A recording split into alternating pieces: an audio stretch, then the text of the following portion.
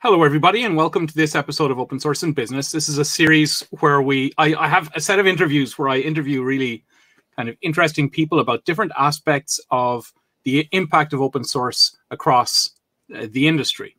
And this week I'm joined by Pia Mancini and Luis Villa. Pia is the founder and CEO, is that right, of OpenCollective? That's right. And Luis is a founder and general counsel of TideLift. So today we're going to talk about what I've titled "Maintaining the Middle," which we'll get into what I mean by that. But there are a set of critical open source projects that have a long-term sustainability, a long-term maintenance challenge. We're going to talk about that challenge. We're going to talk about some of the approaches that companies like TideLift and OpenCollective have brought to the table to address that challenge. So Pia, can you introduce quickly OpenCollective? You know, how did OpenCollective get started, and what is your general thinking, your general approach to this issue? Yeah, so OpenCollective started, and I'm one of three co-founders of OpenCollective, and we started 5 years ago. We started OpenCollective because we saw like a big hole that the internet had left. That is the following: communities use the internet to connect, to collaborate, to share. They come online, they're distributed. They can generate, products, creativity together. But the big problem that they have is that they cannot get funding because the system that we have is set up for corporations. And corporations speak to corporations. And so corporations understand talking to another corporation, giving money to another corporation, whether that's for profit or non-profit, but they understand that. They also understand the individual, like the freelancer contractor. What they don't understand is how to give money to a community that is not incorporated, right? That doesn't have a legal entity, that is just a bunch of people coming together to create something that they are not incorporated in any territory. They don't have any formal organization. And we saw open source, obviously, as one of the main ecosystems who suffers from this, because open source maintainers are, scattered around the world. They're doing their thing.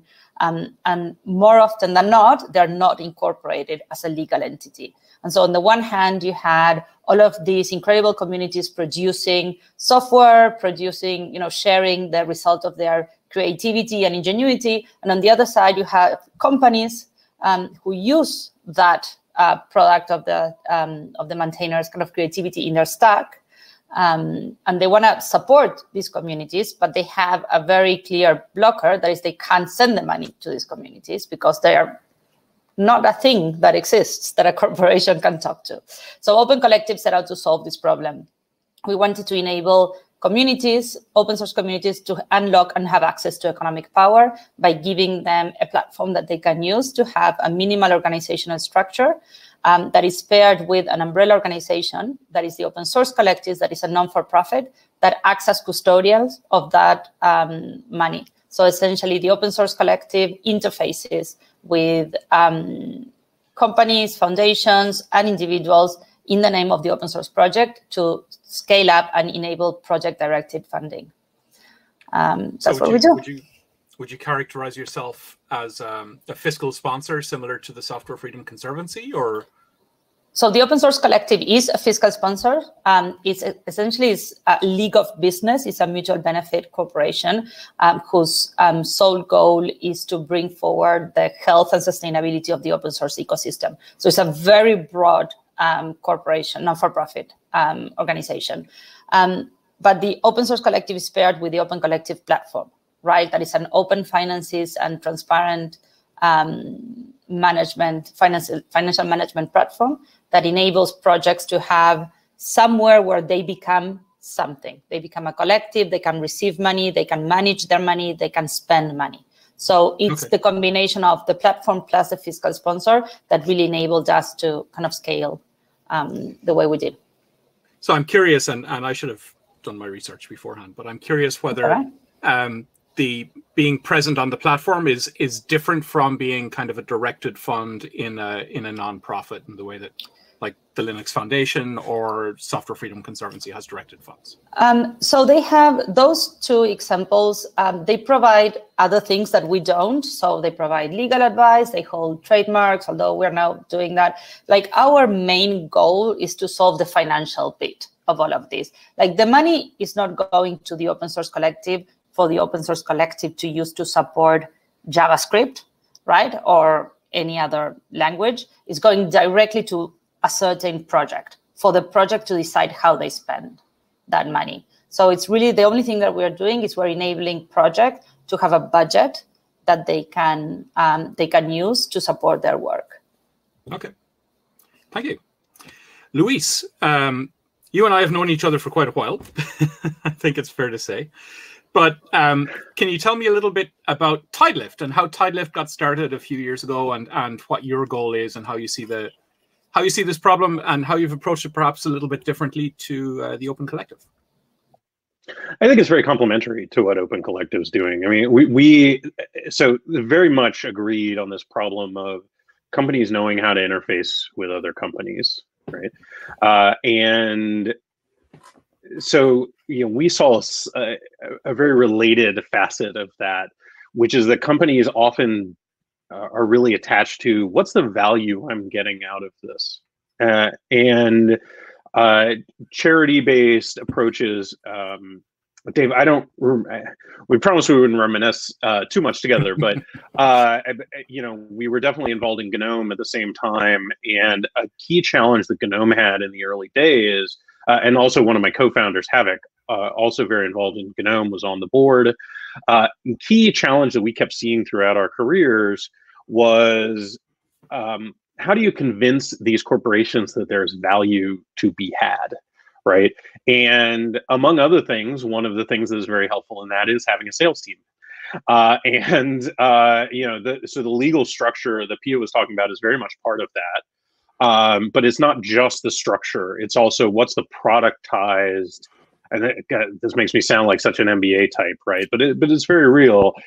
Is this, what's the productizable value that you can sort of package all this together and say, hey, this is a thing that you should not just use, but you should buy, because those are similar but not quite the same kinds of things, especially in our space, right? Where so much of use means just, I don't know, I just downloaded it off the internet, right?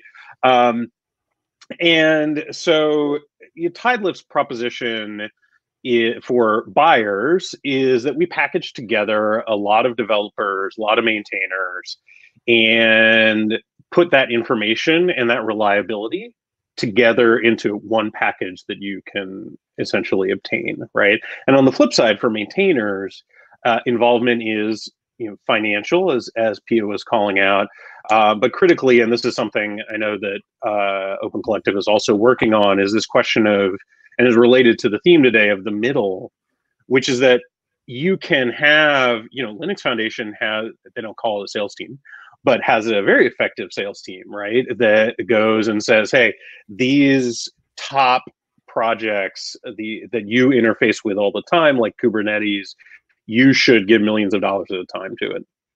And down at the bottom of the stack, there's, I'm trying to make sure my fingers are on screen here. There's Red Hat or AWS. There's folks who are very happy to sell you the core operating system at various price points. But then there's that big middle that is traditionally very neglected, right? When I talk to CTOs, I was like, well, so tell me the projects that you think about every day. And they're like, Kubernetes or OpenShift, or, okay, well, tell me which project last caused a crippling vulnerability. Had you ever heard of that project before it caused a crippling vulnerability in your stack? And they're always like, no, I'd never heard of it until then. But you've been using it for years, yeah? Yeah. So why are you paying, so the relative amount of attention and money paid to the top and bottom of the stack versus where where a lot of the issues are in a modern software stack is disproportionate, right? And so we have modeled our model from the beginning on payments that are not just to those high-profile projects, but that that flow down through your entire stack, right? You cannot, from TideLift, buy support for just one project. You have to buy support for that project plus all of its dependencies. Like that's sort of a core tenet of who we are and what we do. So rising tide lifting all boats. Corny, but yeah. No, I like it, and I got it immediately. That was a nice catch, actually, in terms of a name. It was good. But let's talk about the maintaining the middle. So when I was thinking about the middle, what I was thinking of is there's a lot of basic infrastructure. You mentioned the operating system, but even I would include Kubernetes in the bottom that you can go to a vendor and get support for. And then you've got the code that you write on top, which you're on the hook for. And in the middle, I thought of things like programming languages or JavaScript frameworks or PHP modules, CSS that you download off the internet, all of this stuff that makes up your application. And there's a reason why I'm kind of focusing on web applications there, because that seems to be one of the major pieces of the stack that suffers from this problem most. I mean, we saw a Babel blog post about Babel's used by millions. Why is it suffering from?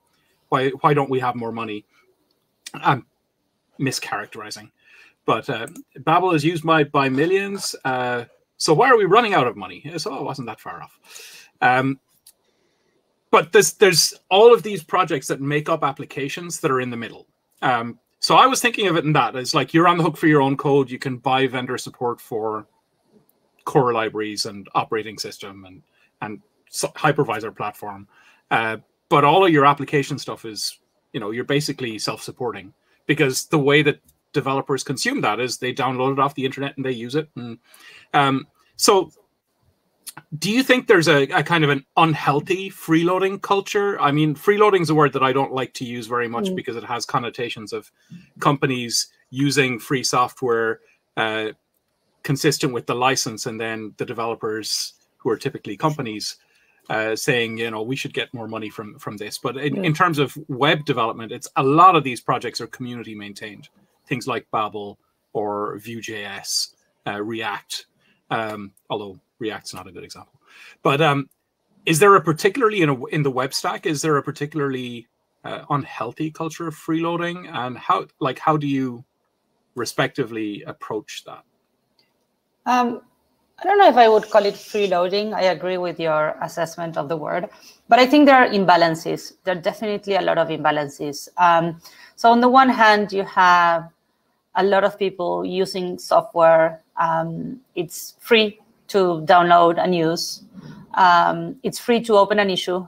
It's free to request something, right? You're not penalized for adding burden to the community that is developing a software. So that there's an imbalance. And on the other hand, you have few maintainers who are doing the less glamorous work of maintaining something, and less glamorous as opposed to creating something new, right? There's always more people interested in doing something new and testing a new way of doing something.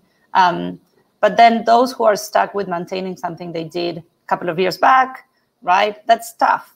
It's tough for a company. Look, inside OpenCollective, we always struggle with how many new features are we going to do now, because we know we are going to have to maintain them, and we're ready, every time we add something. Imagine for a community of unpaid volunteers, right? And so I would say there is a big imbalance in the community. So that's how I think about it. So when the framework I use to think about this is how we can make it more balanced, right? So the complicated part of that, I guess, and TideLift is thinking about this in one way, is how do you create something that is scarce? How do you create scarcity in an ecosystem that the result of your work, you can't make it scarce, right? Because it's accessible by anyone, because it's the nature of what you're doing, right? It's open for anyone to use, right? So what is the one thing that you can build scarcity around? And that's maintainers' time, right? So, for example, we've seen projects that If you want to open an issue, if you want your issue to be read, you need to be a sponsor. You need to be giving them funding. If you want your pull request to be reviewed, you need to be a sponsor of the community, because otherwise, so you have a lot of imbalances. It's very cheap, it's free to open an issue. It takes a lot of time for a maintainer to review, close, triage those issues, right? Luis? Yeah, I mean, I actually want to. So I think, yeah, I guess in the introduction you mentioned I'm the general counsel. So I'm a former programmer turned attorney. And a former open source developer turned attorney, very much with the idea of like, I'm going to use open source licenses for good. So here, I'm going to say the same thing again in a podcast in like 2 hours. And we have a conference coming up called Upstream, where I will be doing a panel. And I will say basically exactly the same thing, which is that if all you're doing is complying with the license, that's just like, that is not enough, right? Like following the letter of the law is very different from having a healthy relationship to a community. And anybody like I have the same concerns about the word freeloading, but you then tied it specifically to license. And I think we have made a very bad mistake over the past 20 years of centralizing the licenses, right? When the licenses were not the magic here, right? The magic is very much the communities, right? Like the actual people and the actual time. And the license is like a, friction, it's a friction reducer. It reduces certain barriers to entry. And I've spent way too much time of my life writing licenses to like completely throw them out the window, but it's not where I would start with the analysis, right? The analysis very much, as Pia was saying, goes to questions of time, questions of perceived fairness. There's a famous economist, Nobel Prize winning economist named Elinor Ostrom, who spent her career working on studying commons-based production. As imagine like, sheep herders who shared a field, or farmers who shared a water source.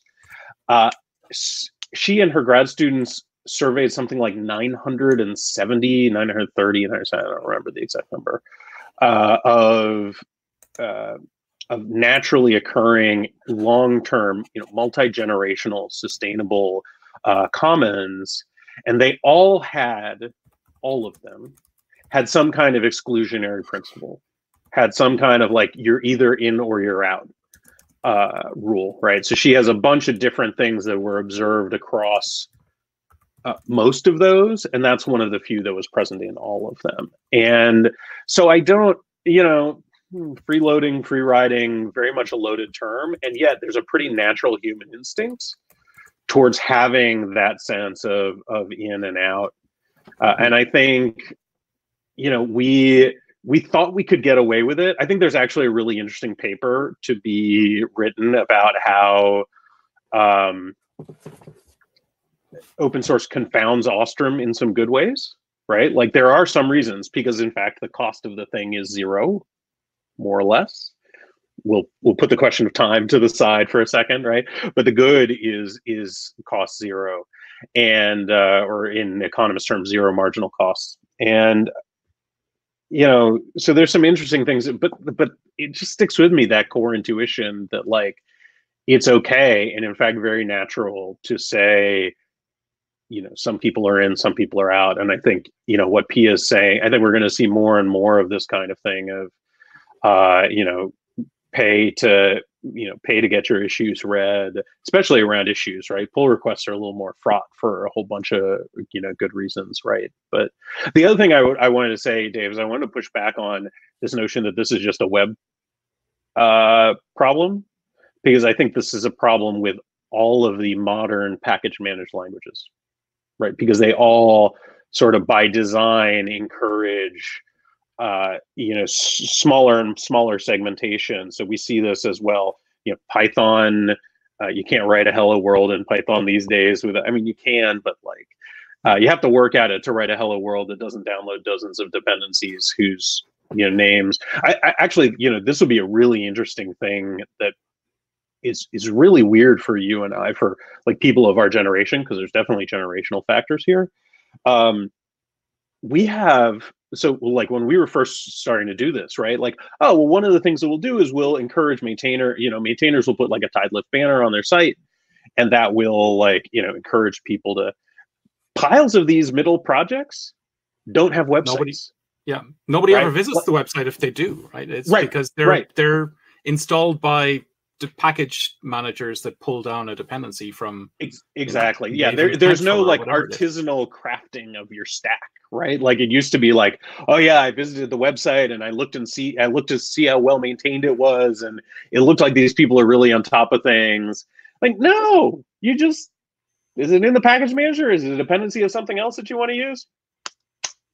Done, right? And that's like simultaneously, like, it actually does reduce some of your maintenance burdens, right? If people aren't interacting with you, but it also at the same time makes you sort of anonymous. And that's certainly part of why we think that flow down is really critical, because just because people aren't interacting with you doesn't mean you're not a source of security vulnerabilities, problems with resale. I keep telling people that if I wanted to retire right now, I'd buy a bunch of permissively licensed JavaScript libraries, and then go around enforcing the attribution requirements in their licenses. And we've had this conversation where there's a healthy industry of people who are volunteering to take over essentially unmaintained JavaScript libraries, and then creating a ransomware model of inserting vulnerabilities and then charging people to get them fixed, right? Or something similar to that. I mean, we don't know how healthy that is. I think one of the habits that I try to stay away from, and I'm sure Pia does as well, and actually, Pia, I'd love to hear your thoughts on this, is that there's this balance of like telling people, hey, stuff is unmaintained, you should be worried, but also like not trash talking open source, right? Like where there's this constant balance. You don't want to be an asshole, and you don't want to exaggerate the problems. Right. It's also absolutely. It's also stuff. If you remember the Dominic Tarr's project, that the one that had someone taking over and injecting a malware in the payload or something, right, to steal Bitcoin or something like that. I can't remember exactly what it was. And it was a project that Dominic. It's very tough, because what are you going to say? Like, you have this security vulnerability. And he's like, great, I haven't used that in years. I've moved on to other projects, which I think are much more interesting. I don't even agree with that way of doing things. Why am I on the hook for maintaining this? Because, 2 million applications are using it, or 6 million. I don't know what it was something outrageous. So yes, there has to be a balance. The first Sustain, I think, one of the kind of, I guess, insights that we took, we called it free the maintainer, right? We need to find a way of also freeing the maintainer for work that they put out there in the past, and they don't particularly want to, still be involved in. And we as a community need to decide what do we do with these projects? It's not fair that the burden of solving this is on the maintainer. I don't think it's fair for someone to go in and tell, Dominic, hey, you have a security issue, fix it, because all of these people depend on you. So it's interesting. Yeah, I think we used to. I want to drill down on something that both of you have touched on here, which is that the burden is related to how many people are using the software. Mm-hmm. And the people who are using the software, who come to depend on the software, are not necessarily the people who are writing the software they come to depend on in some cases. And if you look at projects like Babel's a good example, it's pulled in as a dependency by other JavaScript frameworks. Mm-hmm. So the fact that Babel is a dependency is completely opaque to the people who are developing these web applications with the frameworks that use it. So how do you, I guess this is, Luis, something that's particularly relevant for TideLift. How do you craft a value proposition around a dependency of a framework that somebody doesn't even know they have as a dependency? And they're like, if you're just using a website, you're not necessarily the person who's financially motivated to fix a dependency in a JavaScript library, as an example. But the people who are developing the websites are, but maybe are not even aware that that's kind of in their. I'm kind of going off on a tangent here, but like if there are these layers of opacity between the thing that causes a problem and the people who actually get value from the use of the library, how do you craft a value proposition around that? How do you identify the people that are going to pay? That's I guess the critical issue. Well, I mean, certainly part of the how do you identify who pays is in part traditional,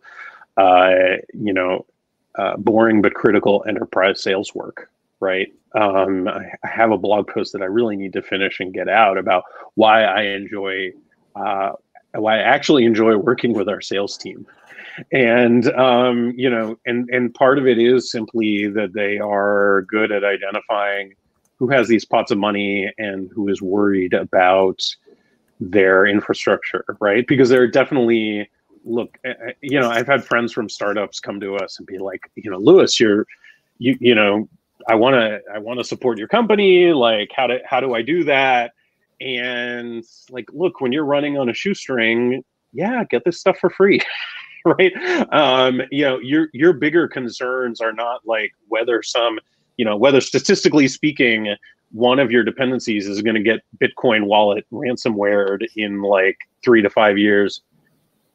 You're a startup, you're thinking about 3 to 6 months out, right? But there are these other institutions that think decades out.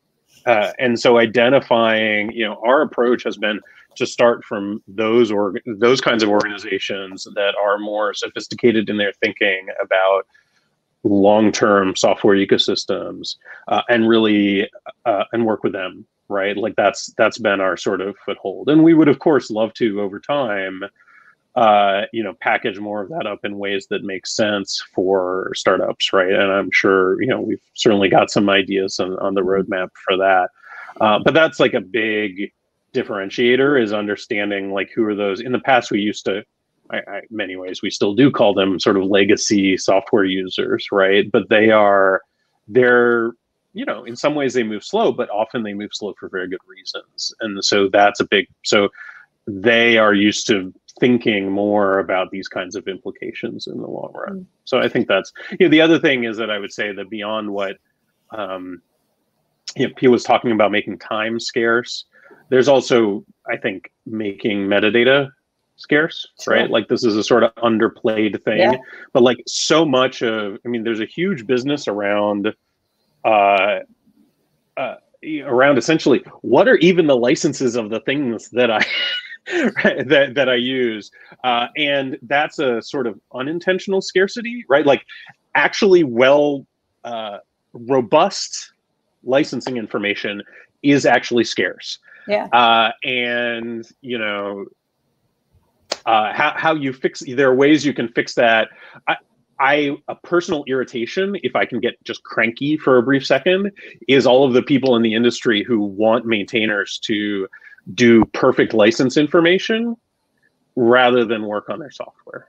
Right. And they want them to work on that perfect license information for free, and when it benefits exclusively gigantic companies.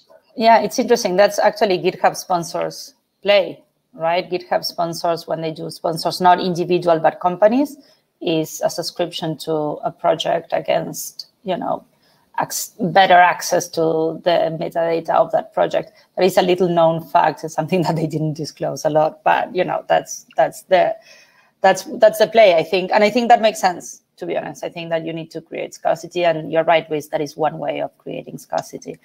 So on the kind of dependency conversation, OpenCollective and the open source collective, like it's all about project directed funding. So our approach to this is related to that. So we built a tool called Back Your Stack, for example, that lets you have a subscription, and then we distribute amongst all your dependencies on OpenCollective, right? So we just make it easier for companies, instead of telling you, because you're right, there's a lot of opacity, right? Instead of expecting the company to do the work of like, ooh, who is my dependency? And from those who want funding, because not everyone is asking for funding, not everyone should. we do that work. So we have like a subscription model that we distribute.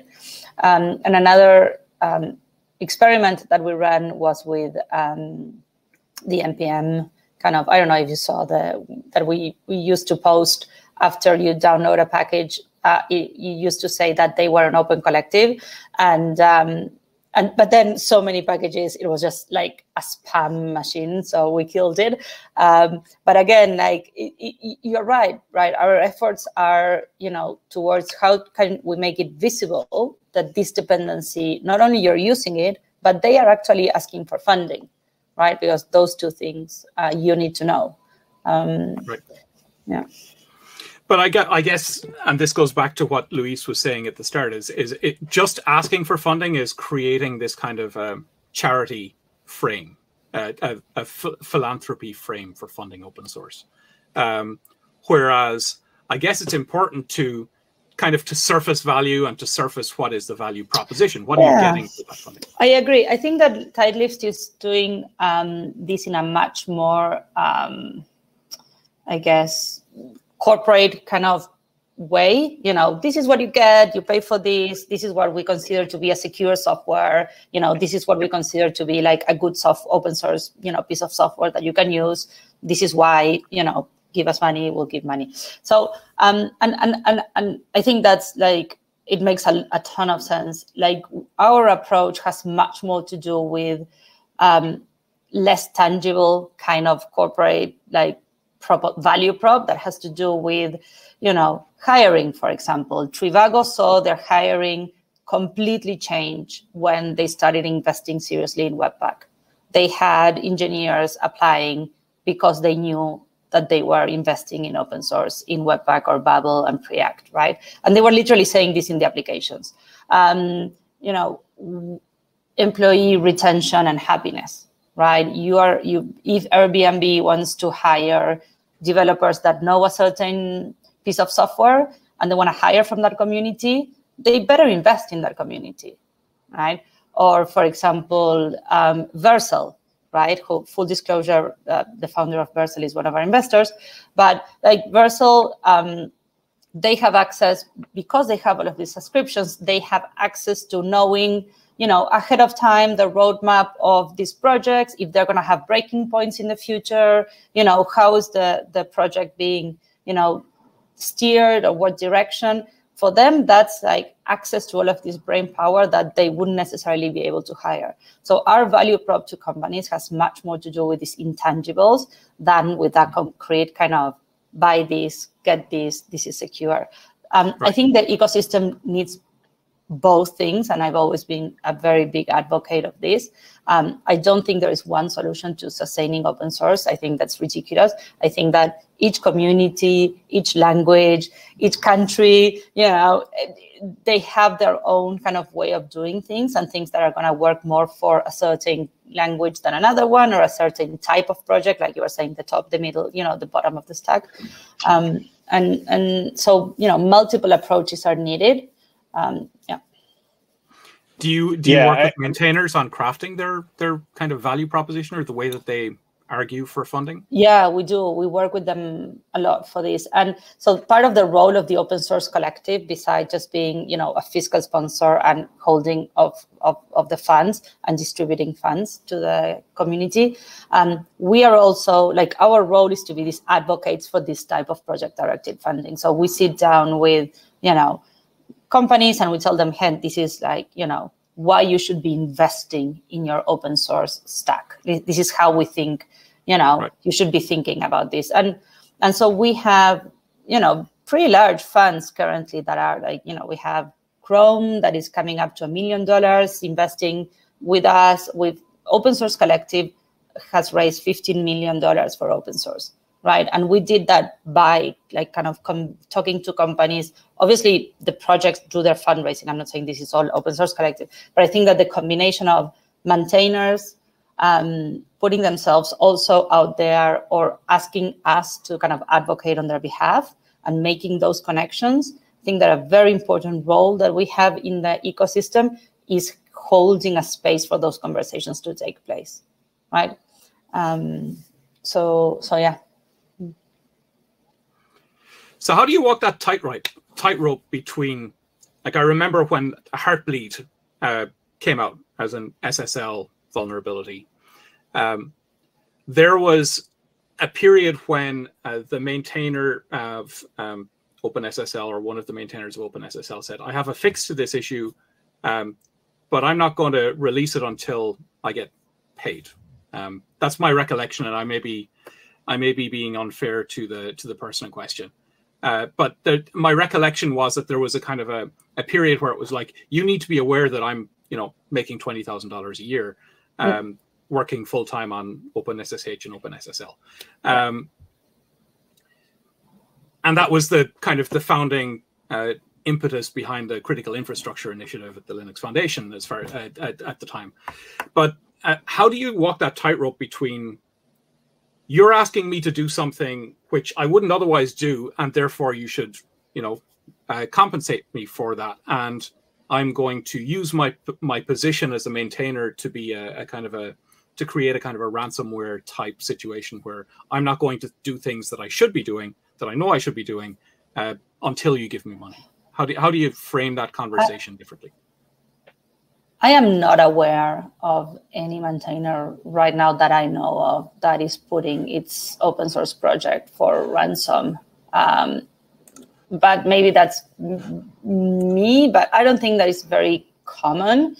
I guess part of the beauty of doing something open source and having a community is people to use it. And I don't think that's a very common practice, but I'm an optimist at heart, so who knows.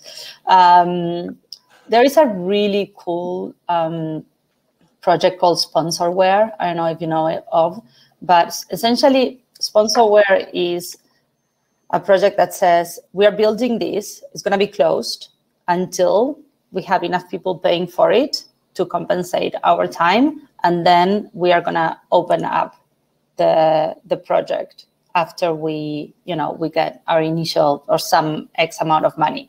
So it's kind of, I really like that idea of almost like releasing a code, freeing a code by actually compensating the people who build it, right? So you have sponsors have access to the code. Once, a certain threshold is met, then it's opened up to everyone. I think that it's a really interesting model for building a product that will be open, people will be able to use, but maintainers will be compensated for. Yeah, I mean, so one, I never heard of Sponsorware. I think it's actually really great that I've never heard of Sponsorware. It's actually, I'm sure Pia will agree, it's a very exciting time to be, like, when Pia and I started, because OpenCollective is what, like 4.5, 5 years old now? Mm-hmm. You got it. Yeah, so it's in fact exactly 4 years old today for TideLift from its corporate formation, and which I had totally forgotten about, but was reminded of in Slack this morning. I think when we started, there was talk about this, but there was not yet a lot of experimentation. Yeah. And there is currently a ton of we were on sort of a little bit the cutting edge of what has now become a very big wave of experimentation. And I always tell people, like, look, if TideLift, obviously I really hope TideLift succeeds, but I'm much less worried about the overall state of the ecosystem because there's so much experimentation going on. So I think that's great. And I want to, it's many things that I will probably say today probably sound negative and frustrated and all that, but I think overall I'm, like Pia, very much an optimist, at least as much as an optimist as lawyers are allowed to be. What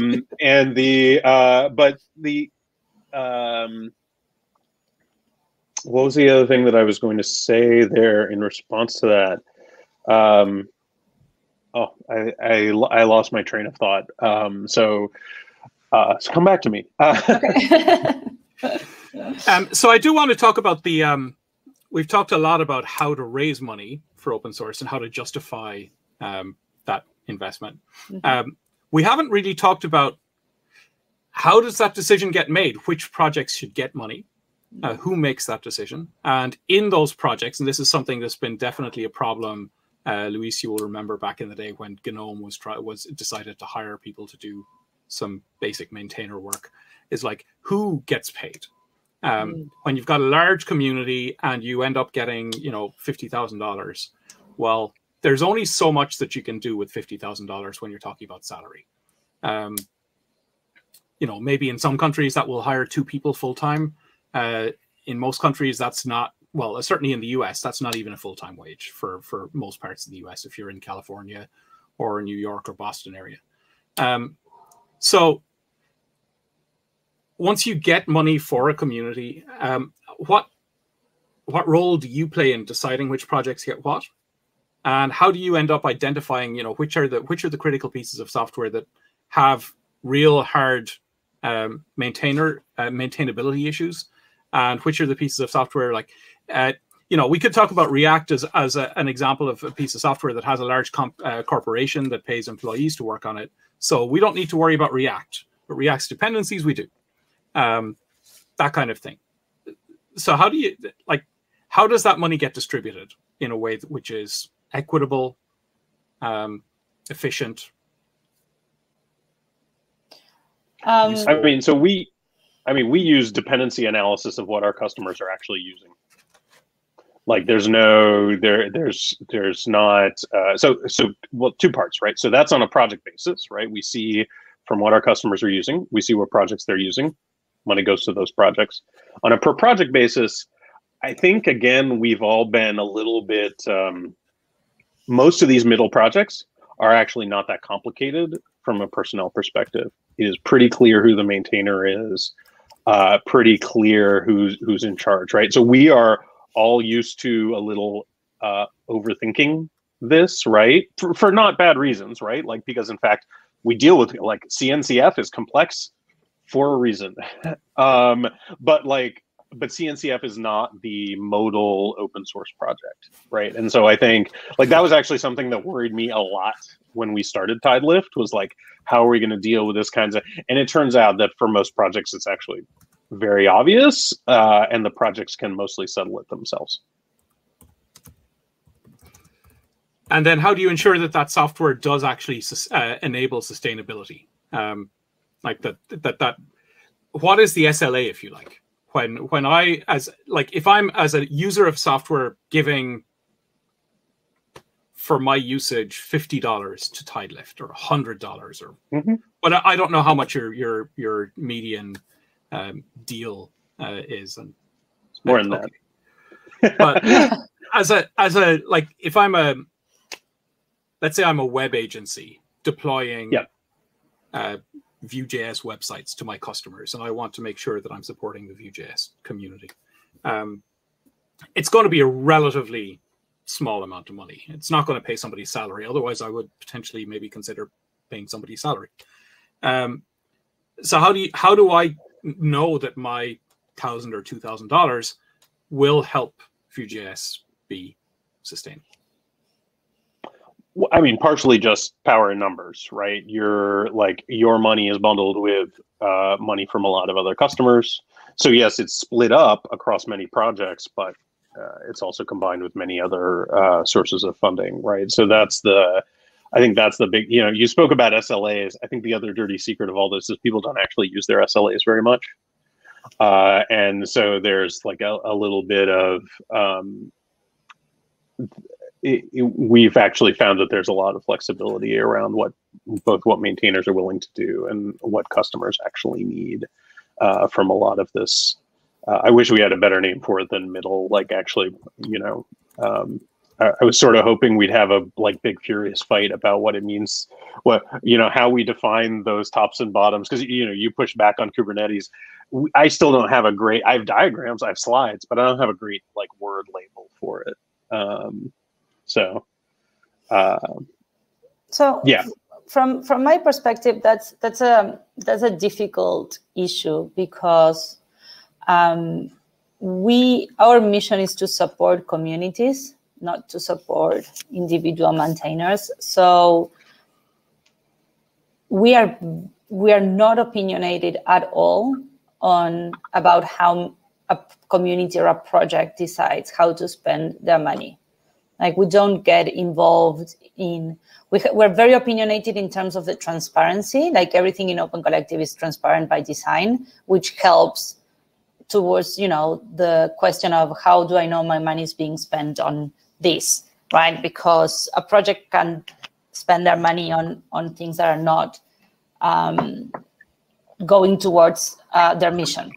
And we know that we do the compliance, we are their fiscal sponsor, so we kind of approve expenses, right? But if they decide to pay all their money to a maintainer or we have projects that don't pay for time, they just pay for community stuff. Like they would pay for people to come together for a sprint. They would pay for, hardware to use or the software costs or whatever it is, right?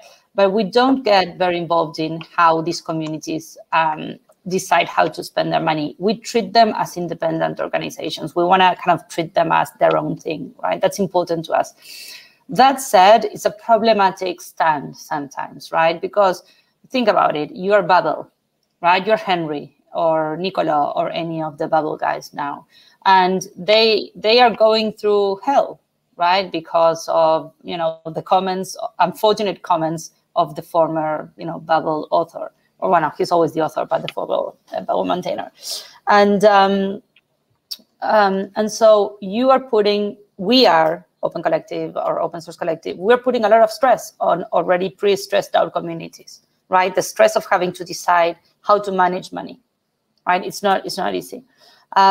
I think the solution to that is not to give them money, is to help them manage their governance better. So we do this in a very soft way.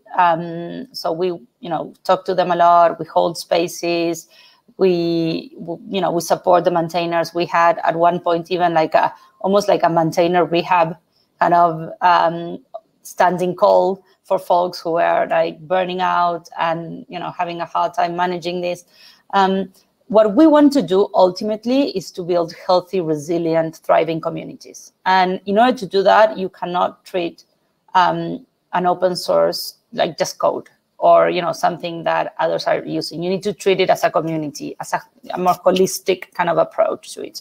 That's our approach. And so we encourage projects to spend their money on soft skills, right? Like get a documentation, get a technical writer, get someone to help you triage issues. We value contributions, code and non-code contributions in the same way. Get someone to do pay for someone to do a good design, but get a facilitator for your sprint. Those kind of things, we encourage them a lot on how to spend the money. That doesn't solve the problem of how to decide who gets what. And I've seen, and we can go into detail about this because everything is transparent, but I've seen different projects deciding different ways. From a classic, we get X a month, there's 3 of us, we divide X by 3 each month, and that's it, right? To, we're going to pay a full-time maintainer and to have, part-time maintainers. To, we are never paying for code. We're only paying for soft things for the community. Do you have a preference, an opinion on which is the right or which is the best way? Do you encourage developers to consider spending smaller amounts of money on kind of unpleasant tasks like bug triage and documentation? Yeah, I don't have a preference. We try to encourage them to spend on their community, so kind of community gardening kind of stuff, because we understand that maintaining a project is also about getting other people to support, maintenance. Right. And so we encourage them to spend time on how do you onboard new developers? How do you write your docs for this? Pay for someone to come and write your docs for that. So we do. But we also, our dream is to make working for your community as attractive as it is working for a corporation in terms of salary. Right, that's what we want to see, right? So at the end of the day, we want to get more people getting paid by their community. Okay. Yeah, very much on the same. I think that encapsulates so much of the goal here, right? Is that we think all of this will be healthier. This is a little bit of a long-running dispute I have with Pia Smarta. Just stays off Twitter as far as I can tell, mostly since I'm an idiot. I'm on Twitter too much. And one of the things that there's this occasional discussion of, the best way to make open source sustainable is to have corporations hire a lot of people. And I just don't, that is fine for certain kinds of projects. As we were saying earlier, there are going to be lots of different solutions for different communities, different technologies, et cetera, et cetera, et cetera. But like, I just don't see that as the right end game for a lot of healthy communities, right? I think the healthiest communities are going to be ones that at least have at least part of their core staffing in a independent in some kind of way, and that might be through a foundation, it might be through through TideLift or through OpenCollective, but that's very much the goal, is that kind of independence. But the difficulty, with that argument, going back to Ostrom, is that no individual actor, no individual corporation has the motivation to hire somebody to maintain libc. That there's no financial argument that you can make that says that we should invest $100,000 or $200,000 in hiring somebody to be a software engineer. Companies do irrational things all the time. Part of one of the takeaways from Ostrom is that collective action problems are solvable, right? Yes. Like you can see Ostrom with collective action, right? And collective action can take many forms. It can be through social shaming. It can be through social, I think one of the things that, this is actually the point where I said I lost my train of thought, was that this is an amazingly optimistic and non-cynical, like, to be involved in open source requires a certain amount of non-cynicism, right? And the balance has changed over time, and it's different than the good old days of whatever, right? But like, overall, it is a very, and I think we see this in the pushback, for example, against the commercial open source licenses, in which you notice that neither of us have, that's not what we're trying to do with these. You could create scarcity that way, right? But that's not what we're trying to do. And I hope I'm not speaking out of turn for you here, Pia, but I think there's an optimism there that solutions are possible as long as people are participating in good faith. And part of how you create that good faith is it's a virtuous cycle, right? Like, people will have good faith that this will work if there's reasons to be optimistic. Once there's reasons to be optimistic, there's good faith, right? And that cycle can go in reverse. It can be negative, right. But like, it's I think overall, like, we've managed to keep for 20 years a pretty amazingly positive vibe about this thing. It helps to be in the fastest growing industry and the most important industry in the world, yada yada yada, right? But like, other than carbon extraction, which is another chat for another time. So I feel guilty that one of the topics that I wanted to talk about, we won't have time. I feel like it's worthy of a full episode on itself, which is I did want to talk about maintainer burnout and how big an issue that is and what you do to allay that concern and to address that. But it seems like we'll have to hold that conversation for another day. I'd like to thank you, Luis, and thank you, Pia, for joining me today. I'm going to give you the floor, each of you, for a minute to wrap up. Like, do you have anything that you'd like to add to the conversation that we've had today so far, Pia?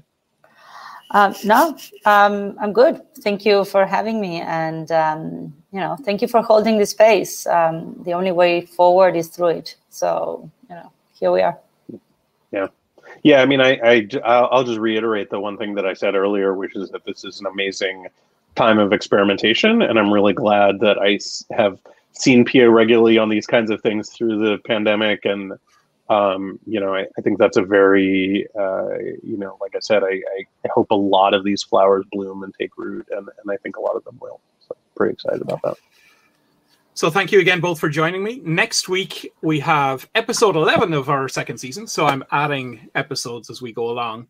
I will be joined by Anil Lakhani and Craig Kirsteins, who are experts in product marketing and product management and product development for startups specifically. They've kind of built their careers on joining early companies that have grown up around projects and developing the product and product marketing teams in them. So we're going to talk about ramping up, that inflection point that is so critical for startups in general, but for open source startups as well, where you start to go from technology-driven founders to adding product, marketing, and sales functions, and how to manage that inflection point without losing some of your culture, how to design a go-to-market plan, how to kind of prepare your company for scale. So I'm looking forward to it. I think it's going to be a pretty interesting topic, and Anil and Craig are both very much experts in the area. And with that, thank you again, Pia and Luis, for joining me today. I hope to see you in the future. As I said, this will be going up onto YouTube. Are you both okay with this going up as Creative Commons CC BY? Sure. Okay. Thank you very much. Then it will be on YouTube either later today or tomorrow, depending on when I get around to doing the editing, which is unfortunately required due to our technical issue at the start. Thank you. Thank you all. Have a nice day. Goodbye. Bye.